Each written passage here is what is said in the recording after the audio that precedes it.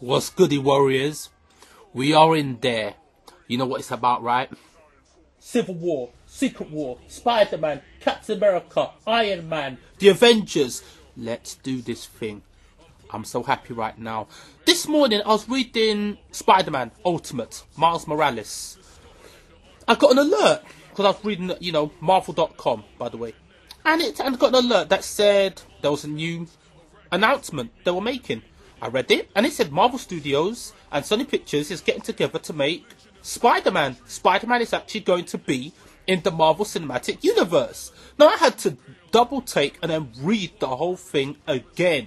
It's official. Spider-Man is going to be made with Sony and Marvel.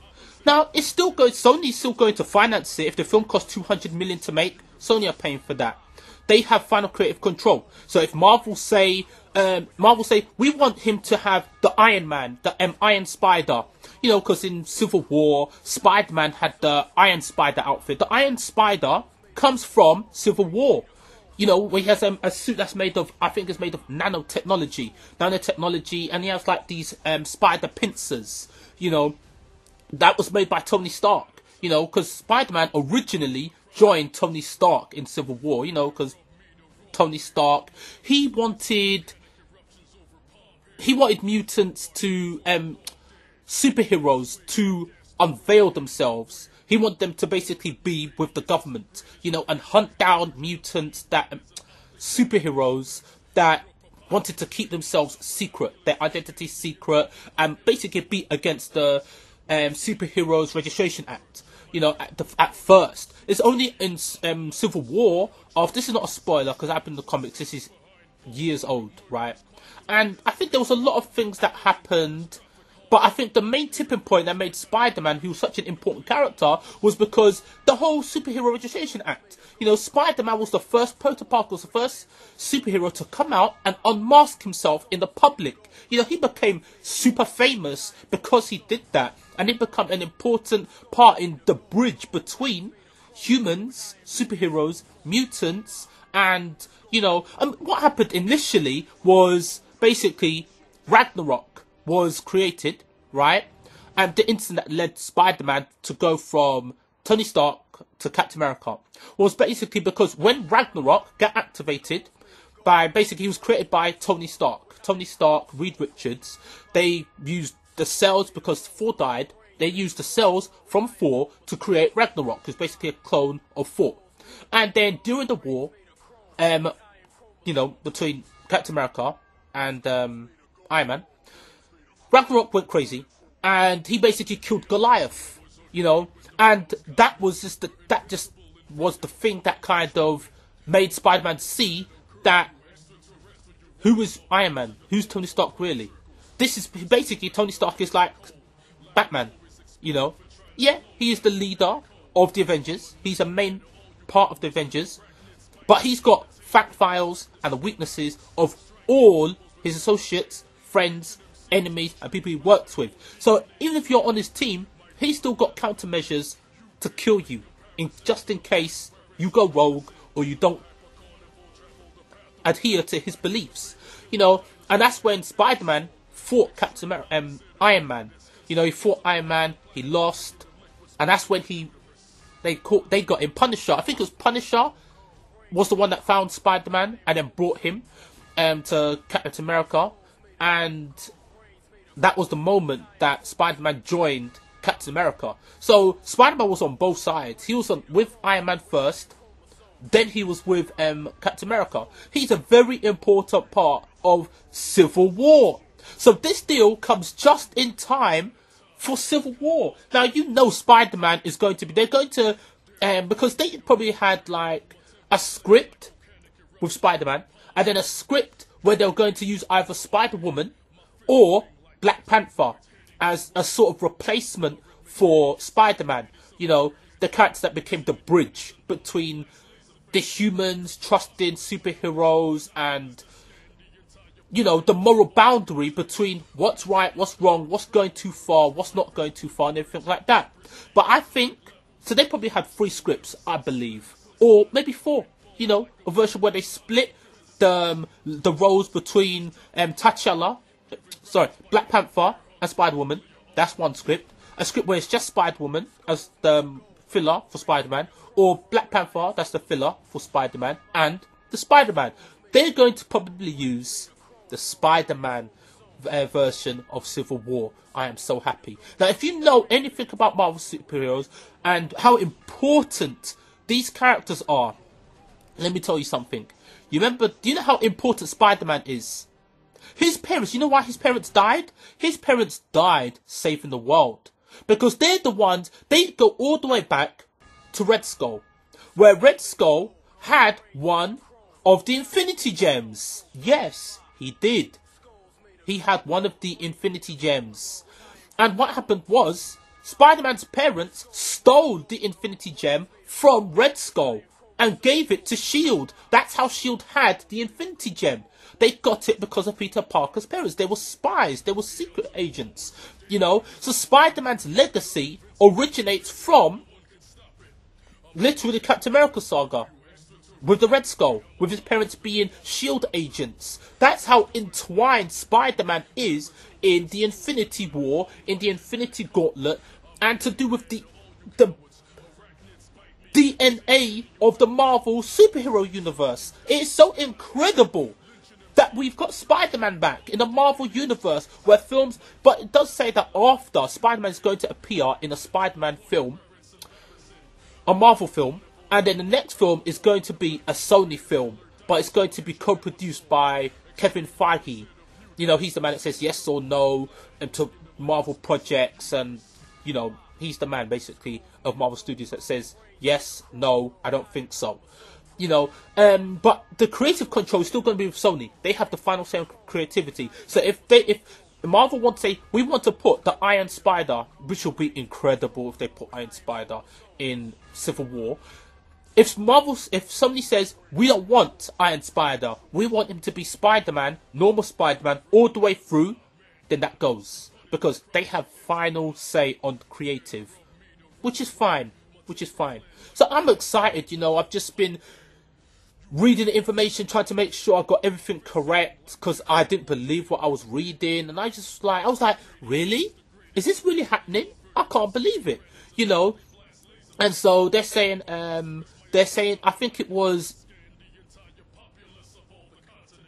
July 28th, July 28th, the 17th, 2017. July 28th, 2017 is when they're going to release the Spider-Man film. Yeah, I believe so. So, one of the Marvel films is getting pushed back, you know, or the shooting is going to be delayed. You know, this is important because the Age of Ultron, that's going to be the one that starts off the whole Civil War movement, because Civil War, you know, started from the incident where innocent people got killed. Basically, they were doing like a TV show or something like that, and innocent bystanders, I think it was a school bus of kids, got killed, you know, and that's what led to the uprising against humans not trusting superheroes or mutants anymore.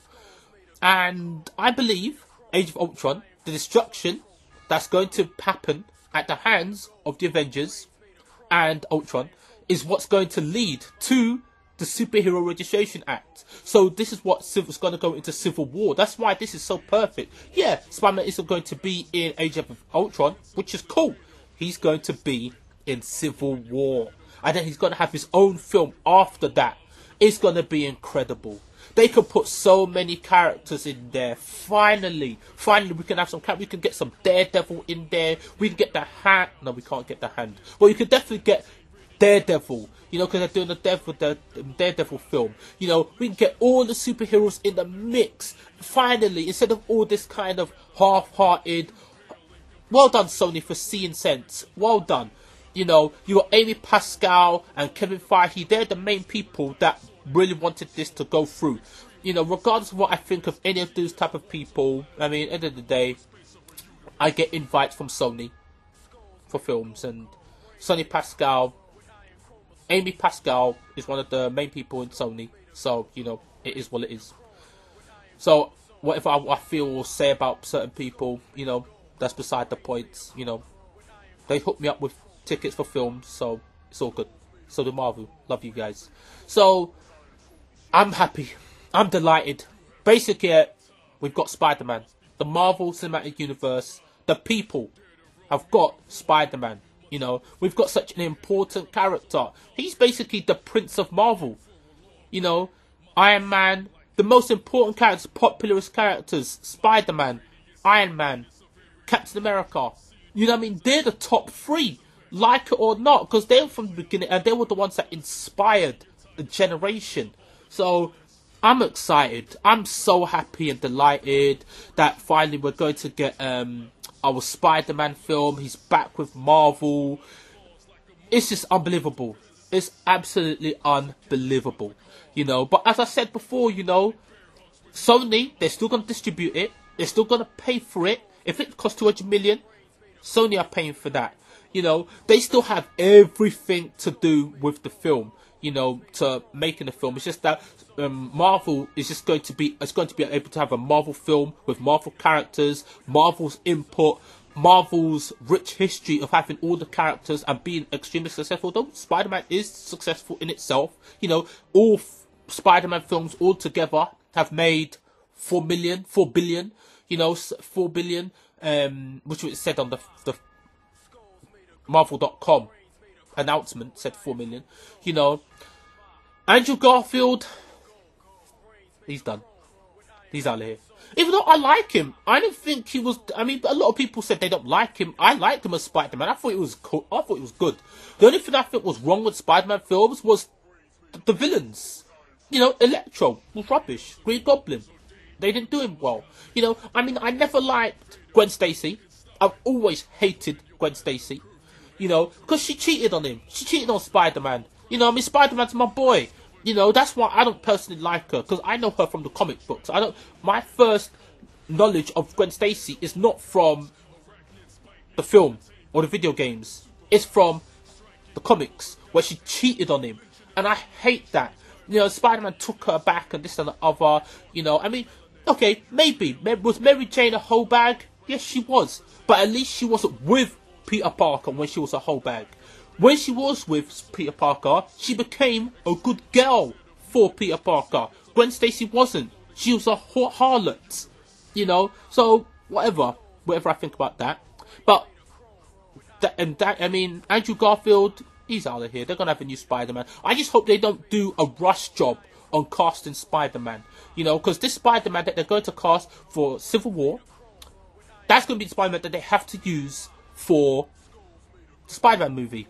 Which I hope they do. I hope they just don't do a Ben Affleck and they get, like, basically a studio actor, a person that's good for the studio, you know, to play the role in the film of Spider-Man. You know, I hope they do, like, a proper good casting and they get somebody that's legitimate. Just like the way we've got Henry Cavill for Superman. You know, it's only that, you know, they're messing it up with Superman by all these kind of, like, random characters they're throwing into the mix and random actors just to fill the roles and stuff because it's good for the studio. I hope Marvel don't do that and they properly cast and screen somebody who is legit, fresh-faced and just ready and hungry to do a good job, like the person that's doing that Black Panther. You know, so that's all I wanted to say. I wanted to do a quick video. I know it's gone on for a little bit longer than I expected. I've got to get going now. So I was going to say thank you for watching. Thank you for tuning in. I want to hear your thoughts on everything to do with Spider-Man, with the Marvel Universe, with Sony Pictures. What is your thoughts? And thank you, Jay Leslie, you know, for giving me the thumbs up, you know, and then letting me know about what's going on and everything like that. So I want to say thank you very much and keep tuned in for my next videos. And we're going to keep on pushing and keep doing more. Okay, Warriors?